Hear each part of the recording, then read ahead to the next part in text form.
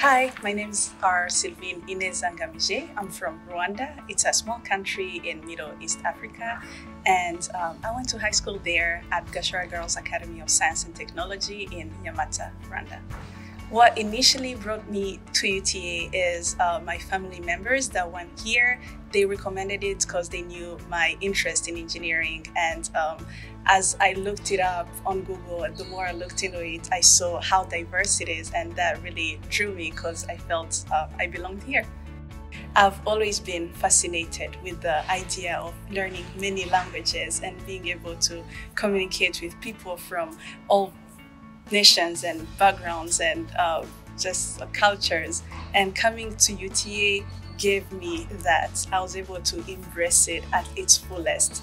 I have roommates from India and then from El Salvador, and then I have friends from Africa, from Australia. It's amazing. I love it here.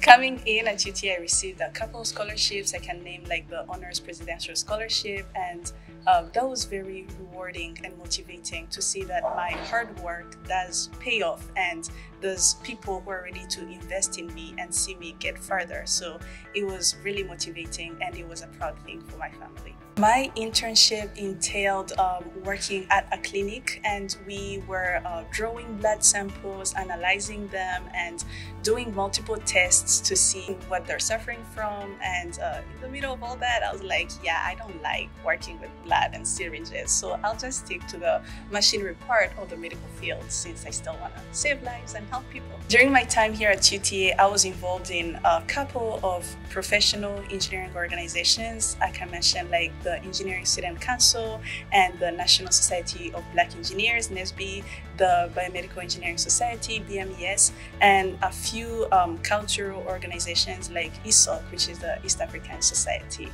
And that pushed me out of my comfort zone and helped me grow tremendously. I was able to become a better leader, work on my problem-solving skills, and just grow.